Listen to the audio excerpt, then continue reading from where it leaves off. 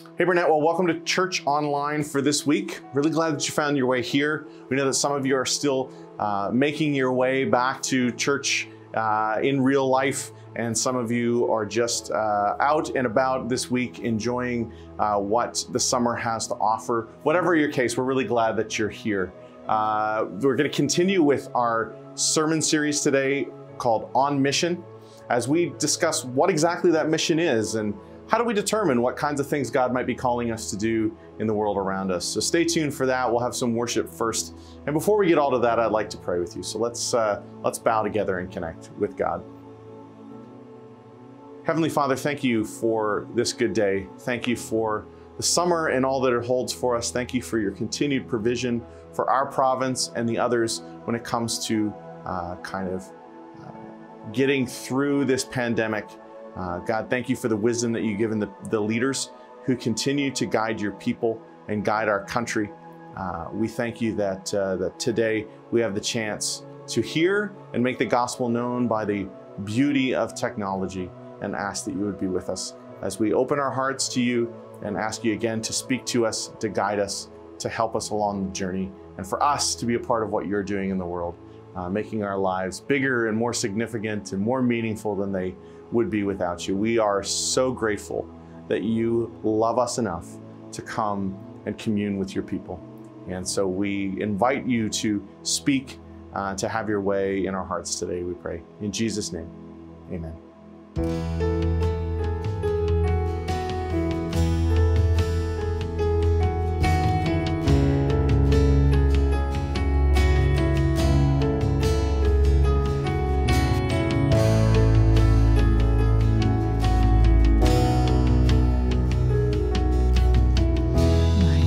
Is built on nothing less than Jesus' blood and righteousness. I dare not trust the sweetest frame, but wholly trust in Jesus' name.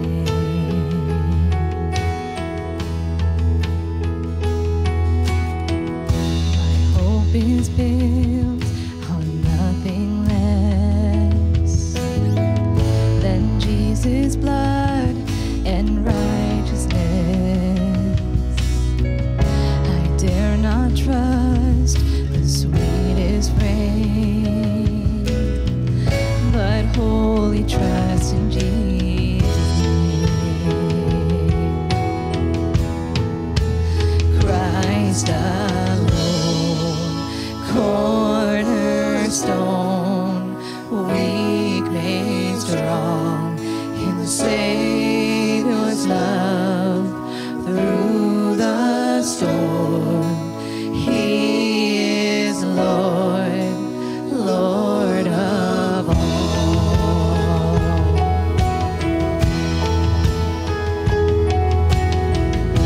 When darkness seems to hide his face, on his unchanging grace. In every high and stormy gale, my anchor holds within the veil. My anchor holds within the veil. Christ alone.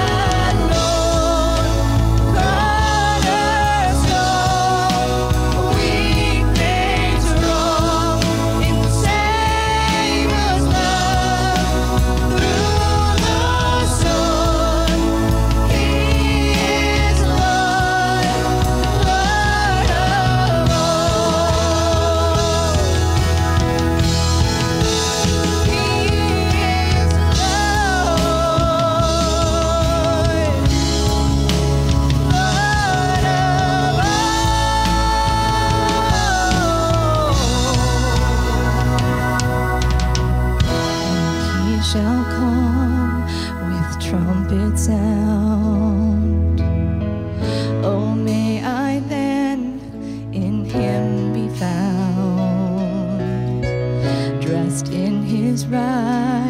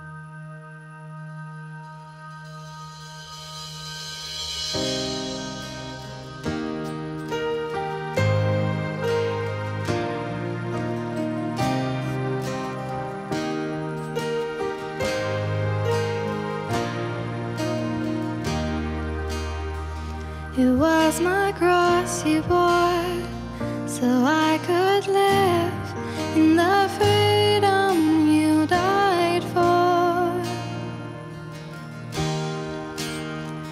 And now my life is yours, and I will sing of your goodness forevermore.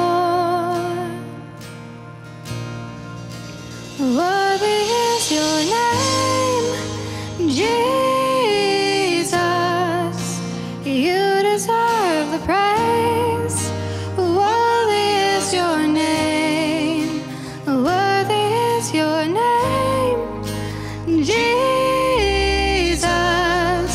You deserve the praise.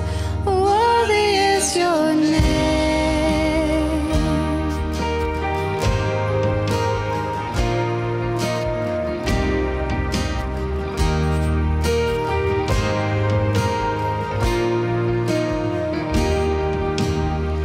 And now my shame is gone.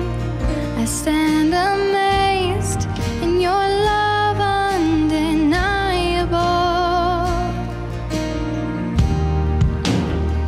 Your grace goes on, and I will sing of your goodness forevermore. Worthy is your name, Jesus. You deserve the praise.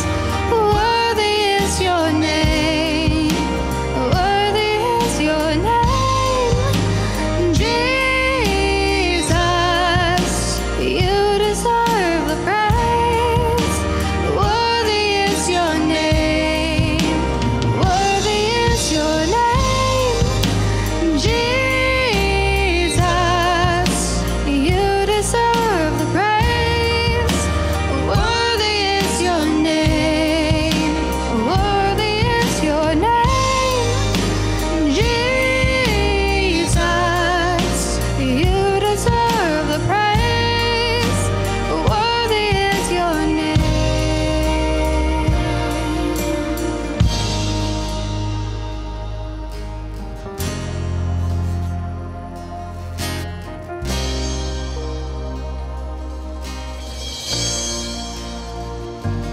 Be exalted now in the heavens as your glory fills this place.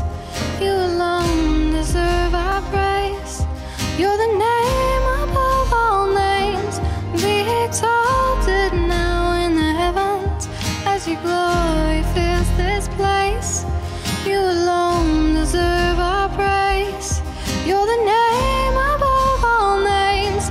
Be exalted now in the heavens as your glory fills this place. You alone deserve our praise. You're the name above all names.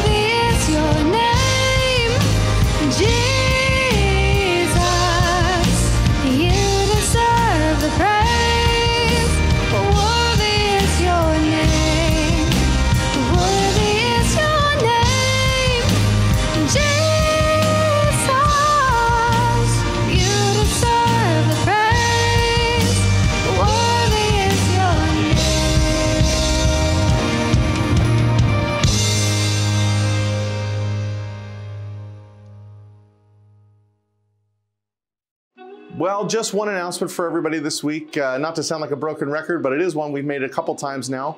We're starting to ramp up and get ready for our fall ministry schedule, which means that we need people to get involved again.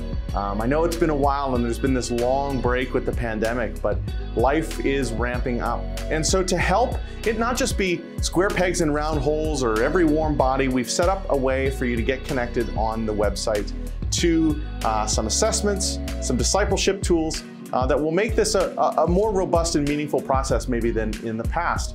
A few people have asked, does everybody need to do this? Like I was doing this before the pandemic. Yeah, we would like everybody to do it. Our intention is to have everyone to learn a little bit about your spiritual gifts, learn a little bit about your strengths. Let one of our pastors or staff members have a conversation with you before we get everybody plugged back in. So if you surf on over to our website, burnettchurch.com, and look for the Serve at Burnett tab, you'll be able to get connected. For those of you who have already filled it out, thank you so much. Teresa was on vacation last week, so we are still connecting with all of you in terms of getting those assessments out. Should be happening really, really soon if you haven't gotten the email already. As always, we would encourage you to stay connected with us through our different social media channels. Facebook and Instagram are kind of our two big ones right now. And so if you're not following us there, we would encourage you to do so. I am pretty sure that Eric's going to put the connection information just below me as I speak. So thanks again, everyone, and we'll talk again soon. Listen, I wanted to take a quick second to pray before we dive into the message. Because over the last couple of weeks, sometimes I think we pray and we pray for the things that are going wrong, and we don't stop to remember the things that God's doing because we pray. You ever feel that way? You ever feel like, man, we hear all these prayer requests, but we don't always hear the positive report? I want you to know that in the last couple of weeks, we were praying for somebody with cancer, and they've been made cancer-free. I want you to know that in the last couple of weeks, we were praying for somebody who had a family member in a coma on life support who should be taken off life support. And that family prayed, and they waited, and that family member has come out of their coma, and that family member is talking and moving. And this was not supposed to happen because people prayed for that person.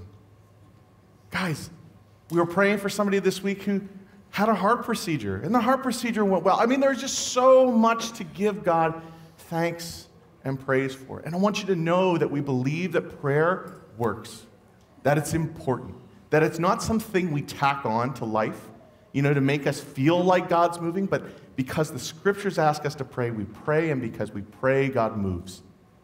Amen? Amen. I want you to know, by the way, that there's a group of people who meet here every Sunday morning before the service to pray.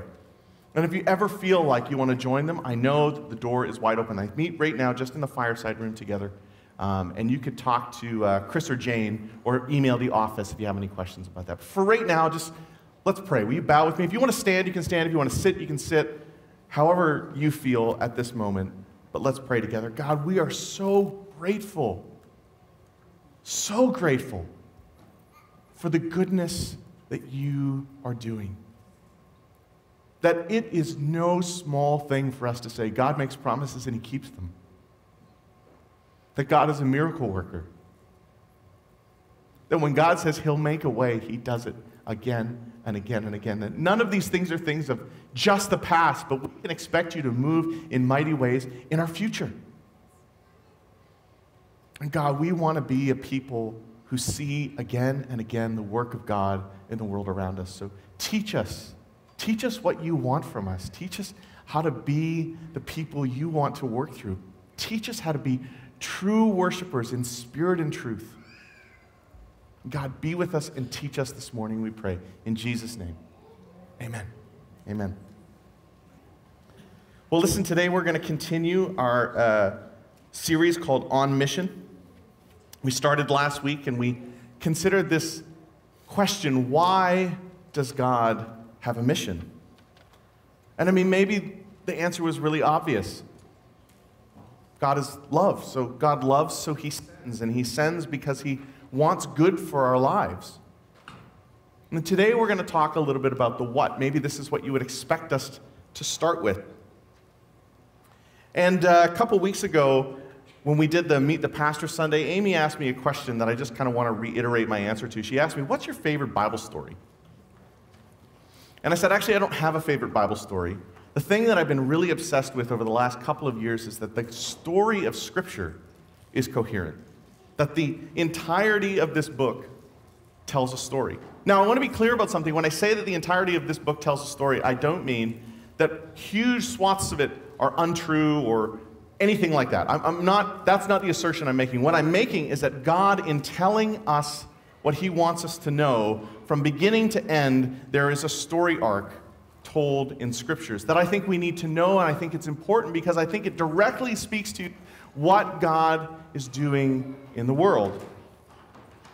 To set this up, I just want to pick on my mom and dad for a minute because they're here. And if you're a member of a pastor's family and you show up and they're speaking, then you get picked on. Don't worry if you're new here. We don't pick on new people, just my mom and dad. Because I spent years listening to my dad preach and being the example in so many sermons I can't imagine. My old pastor in Ontario, he paid his kids $5 every time he talked about them in the sermon. I'd be a rich man if my dad had given me $5 every time he used me in a sermon. So this morning, it's family story time. And maybe you heard me say before that the Hereabout family loves a good road trip. I'm not going to tell you exactly that same story, but I am going to tell you a road trip story. In 1994, the Hereabouts went on a road trip.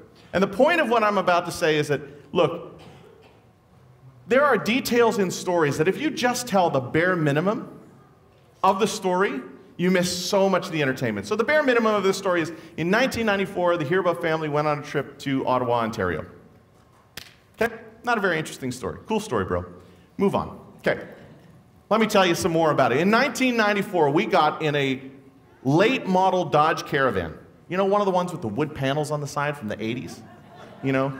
The ones that you always see on the back of tow trucks?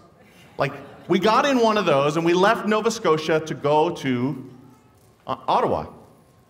And on our way, we stopped in Edmundston, New Brunswick. Now, if you've ever done this trip, and most of you probably haven't, but let me give you a little geographical lesson. You go from Nova Scotia kind of up through New Brunswick to the very top, and there's Edmundston right on the border between New Brunswick and Quebec. And so most people stop in Edmundston kind of as they make their way into Quebec. So we stop. We're going to spend the night. We get a room at a motel. We're a family of 4 on a pastor's lifestyle, and so we stayed at a motel, not a fancy hotel or anything like that. You know, a motel. It's on the side of the highway. And so on the side of the highway, this motel has no air conditioning. By the way, it's June 30th, so it's like getting up to, in the Maritimes, we're starting to talk about heat. There's no air conditioning, and it is literally next to the Trans-Canada Highway. Like, there's no barrier between the parking lot of the motel and the Trans-Canada. So all night long, trucks, exactly. Who made the noise? Air brakes. There's no signs. It's like, please don't use your air brakes. No, no, no. All that stuff is going on. And so here are the Hereabouts. I'm 14. My sister's 10. We can't share a bed. I'm on the floor. Mom and dad are in the bed next to my sister, and none of us are sleeping. Because it's hot and sticky and sweaty and noisy. And so at some ungodly hour of the morning, my dad has had enough. And he wakes us all up, not that we weren't already up. He gets us all up out of bed and says, okay, that's it. We're going to Ottawa. So we get in the car, the minivan, and we proceed down the highway. Now, in short order, because nobody slept, the lull of the tires puts my sister and mom asleep in the back. I'm in the front with my Discman, holding it perilously so that it doesn't skip. My head down, just like focused on don't you dare skip. And Dad's driving. And suddenly I look up. It must have been a break in the music or something, or maybe it was just the Lord speaking to me. I look up and the van is going shh across the highway. And I look over and Dad is he's asleep. And so over my headphones, I yell at the top of my lungs, Dad, wake up! And he wakes up and he spins the wheel and we avoid the ditch and we pull off and we take about 30 minutes for our heart rate to come down below dangerous levels. But there's more. Then we kept driving. And remember I said it was in a Dodge Caravan, and you've never seen a Dodge Caravan that wasn't on the back of a tow truck. And this was true of this Dodge Caravan. So it is now Canada Day, and we're in the middle of French-speaking Quebec. And the transmission goes. And the van stops. And we're on the side of the highway. And so Dad and I have to get out and jump a fence because there's a farmhouse over yonder. We're in rural Quebec, just outside Drummondville. But we're still in a rural part of Quebec. So we go over and we knock on the door. So I'm in grade 8 at this point, and I am the best French-speaking person in the family by a country mile. So I'm trying to ask these folks if we can use their telephone. And they're like, we don't speak English. Because they probably thought we were there to murder them or rob them or something. Like 2 men show up at the, it's generous of me to call myself a man at 14 years old. But anyway, 2 guys show up at the door. I'm trying to speak French. I'm really terrible at it. My dad is trying to communicate. And the way I remember it, I'm sure he didn't do this, but the way I remember it is that he was trying to describe the fact that the engine seized. And so he's making piston noise, like motions at the front door. This is how I don't know if that's actually true, but it's really funny, so I remember it that way. And these people are just they insist for probably 20 minutes that they don't speak English. And then all of a sudden they start speaking English. And then I think at that point they realize these guys probably aren't here to kill us or do anything nefarious. So they let us in, we use the phone. There's way more to that story I can tell, but for the sake of time, I'm going to stop there. Because I think I made my point that the story is way more entertaining than we went to Ottawa in 1994. Right? I mean, the story is so much. We never even talk about the fact that we went to Ottawa. We talk about so many other things, all of that nonsense, the cottage we stayed at, and the dirty looks my cousin gave me when I caught the bigger fish than him. There's so much more to that trip than we went to Ottawa in 1994. And guys, this morning as we think about what it is that God's mission is all about, here's the main point I want to make. I think a lot of the time when we talk about God's mission, we say that God's mission is to save people from hell. That's how we articulate the mission of God. And you know what? That is part of the mission of God. Absolutely 100% part of the mission of God. However, it's not the entirety of it. And I think when we tell it like that, we miss so much more of what God wants to involve us in the world.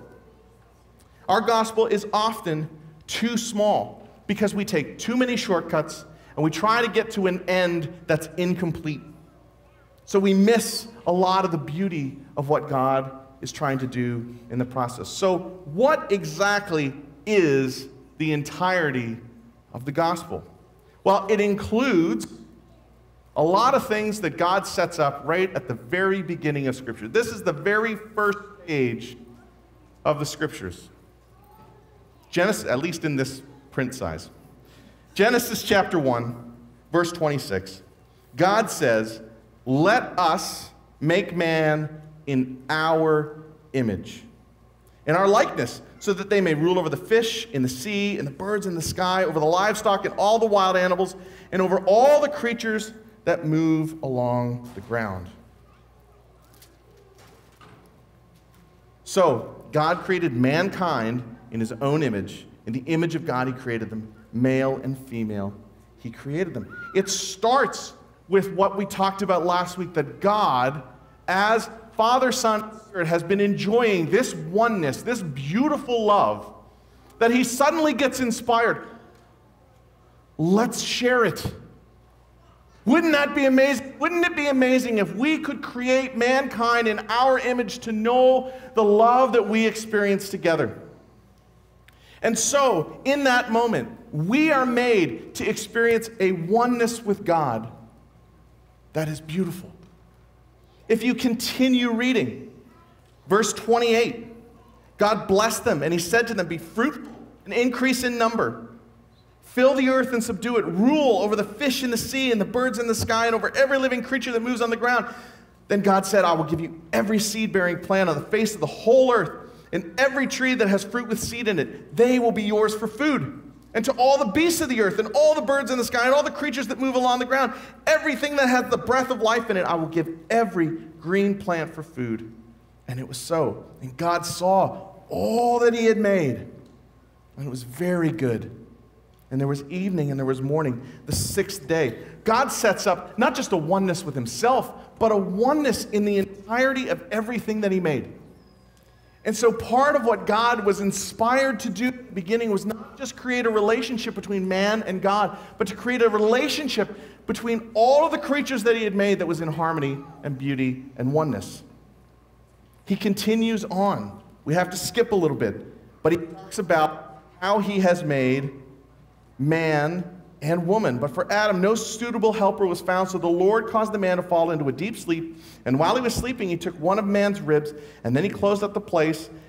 And the Lord God made a woman from the rib and took them out of the man, and he brought her to the man. The man said, "This is now bone of my bones and flesh of my flesh.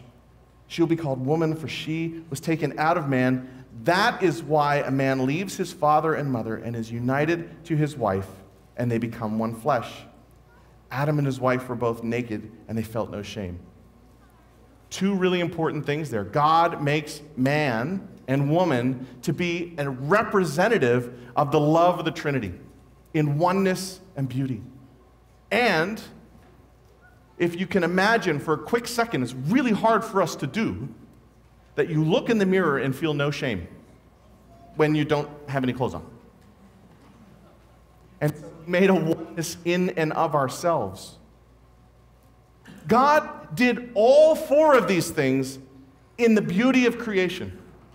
Before it was tainted by sin, before things were broken, God meant for us to have harmony with Him, harmony with the world around us, harmony with the people we're in relationship with, and harmony in and of ourselves. Sin is first and foremost about broken relationships. So when man falls, what gets broken? Our relationship with God gets broken. We start pointing fingers. The woman made me do it. Our relationship with each other is broken. All of a sudden we have to cover ourselves because our relationship in and with ourselves is broken, and shame enters the world. And God says, life's going to be hard. And all of that I wanted to give you, that eat freely thing, no, you're going to have to work for it. And all of a sudden, the relationship between everything is broken. And so mission, folks, mission is all about relationships. It is all about the restoration of God's plan for oneness. See, a lot of the time when we talk about the gospel, we say, there was man and woman and they sinned, and then there was Jesus, and he came and he fixed sin, which he did, and then we move on, and we leave out the entirety of the Old Testament. When you talk about the gospel that way, you miss 2/3 of the Bible. So what's the 2/3 of the Bible supposed to be about? It's supposed to be about the representation of how bad oneness can get without God's direction. How far apart can we drift without God's direction?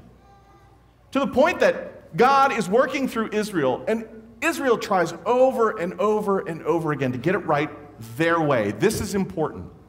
Their way. So that even at the very pinnacle of Israel's history, even when Solomon, the wisest man in the world, has been given everything by his father David, by all rights and purposes, the greatest era and greatest king that Israel ever had, Solomon writes in Ecclesiastes, everything is meaningless. Vanity, vanity, everything is vanity. Why? Because that oneness that God wanted is just not within human grasp. We are not able to fix it. And left to our own devices, as God allowed Israel to do again and again and again, oneness is not possible. There is only one solution to our oneness problem. One solution to all of those broken relationships. God Himself and the love of God expressed in Jesus Christ is not just the solution for our problem of hell. It is our solution to the entire brokenness of everything that God created. One solution, perfect love in Jesus Christ. And suddenly oneness is possible, but there's only one way, only one truth, only one real life because of Jesus. Because God Himself, as He intended way back in that garden scenario, I'm going to give you oneness. That's what He wants for us, but we can't do it on our own. And if we continue to choose our own methods, if we continue to reject God's way, Oneness is not possible. Vanity, vanity, everything is vanity unless God fixes things. You know, the end of the biblical story is not our salvation. It's the restoration of the world. Go to the end of your Bible and see that God plans to make for us a city where He rules His people. That is the end of the biblical story.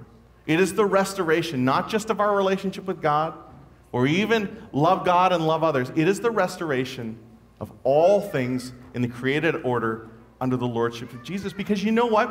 When the gospel is about the end of our salvation, we actually get the main character wrong. We make ourselves the main character in this story.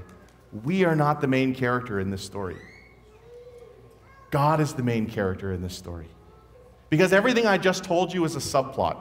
All that oneness stuff is a subplot. You know what the real plot is? There's a God who wants to be with His people as their king. Reject God's kingship and demand our own way. And so God makes concession to allow us to live in that for a while, to go, okay, you think you know what you're doing? You don't. And then Jesus comes. And Jesus becomes king, right? We fight for a kingdom invisible. And one day, that king is going to rule his people in a new heaven and a new earth. That's the major plot of the Bible.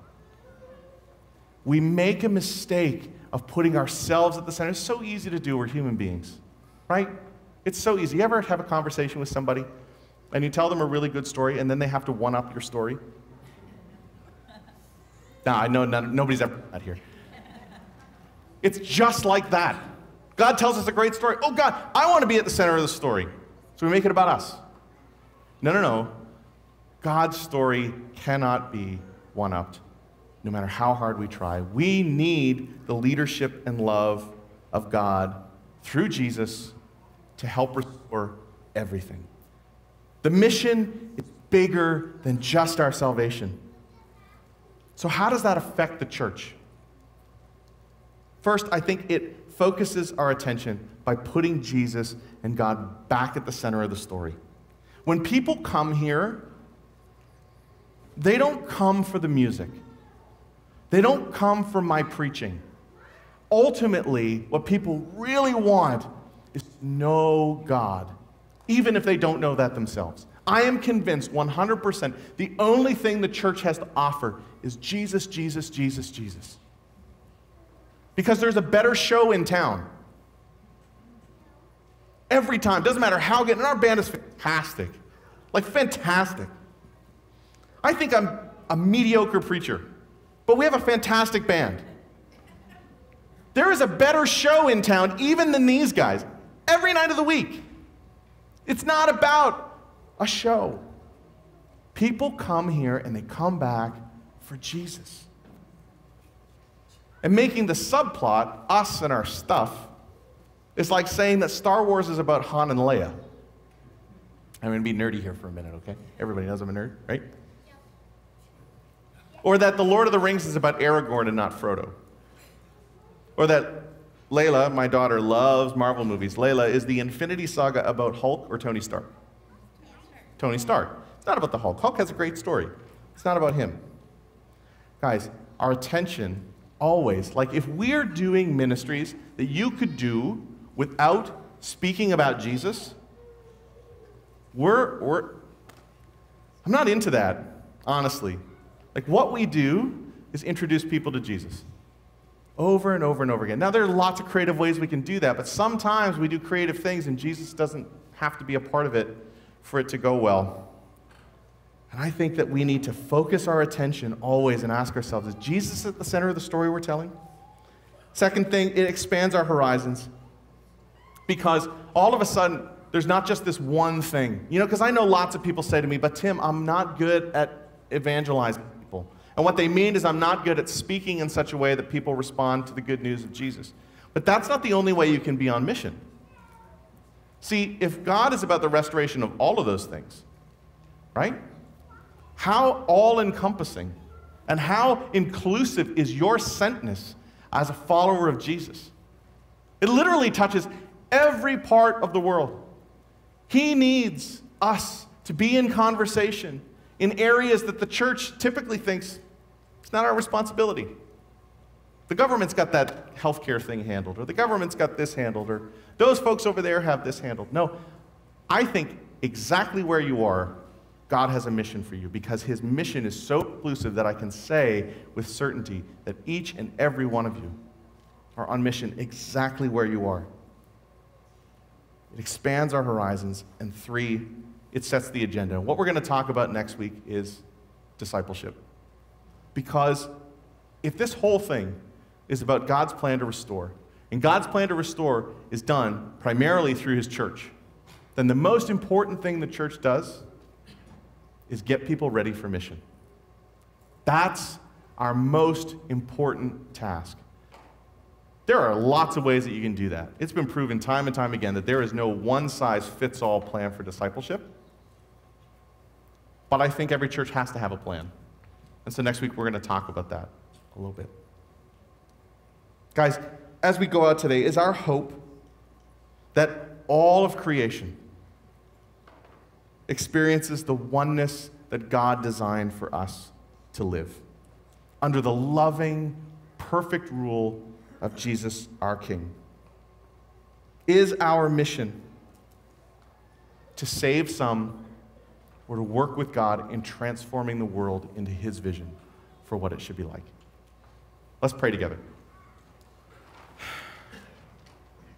Jesus, we thank you today that you have come to show us what perfect oneness could be like.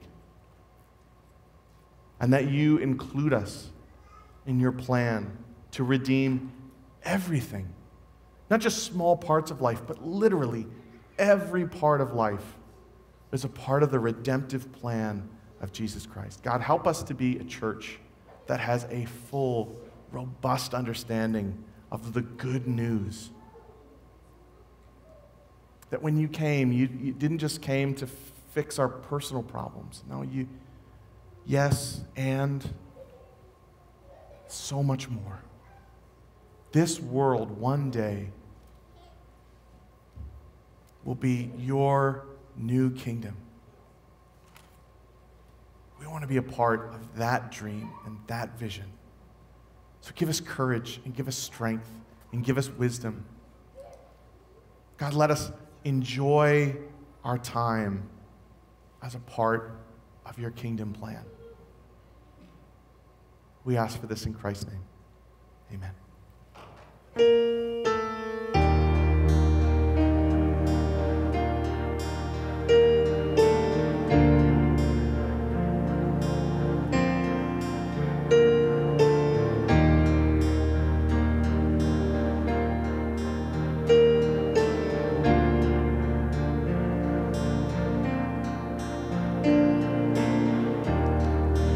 Walking around these walls, I thought by now they'd fall, but you have never failed me yet.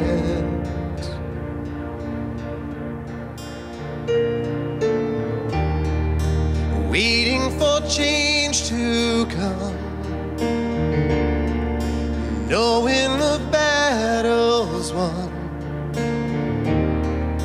for you have never failed me yet.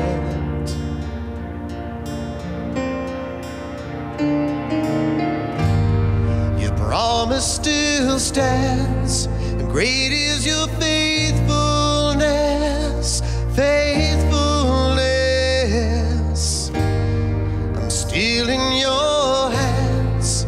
This is my confidence. You've never failed me yet.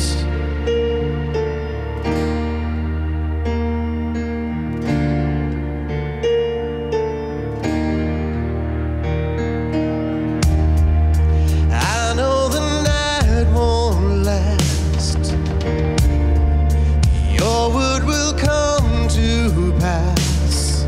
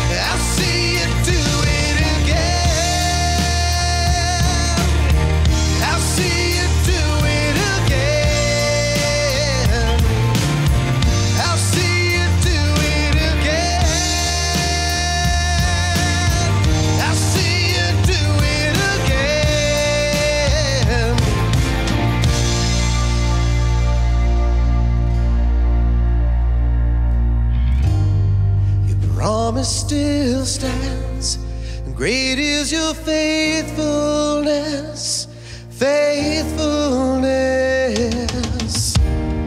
I'm still in your hands, and this is my confidence. You never failed me.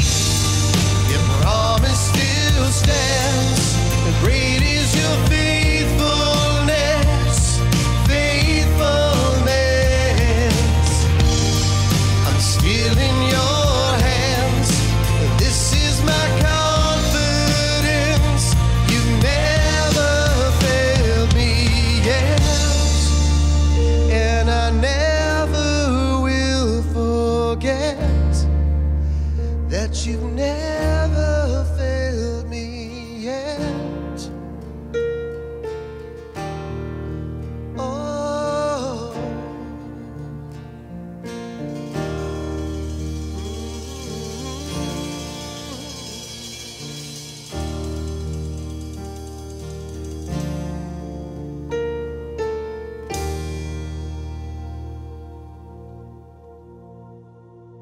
Well, that is Church Online for this week. I hope that you found it meaningful. I hope that you found it helpful. As always, we want to hear from you. If you're not able to be with us, the greatest way that we can be in connection with each other is either through a phone call or an email or connecting with us on social media. We would love to know how we can pray for you. We would love to know how God is working in your life. And we would just like to be connected to you. So take time to send us a note this week if you can. And we will see you all as soon as possible in the very near future. Bye for now.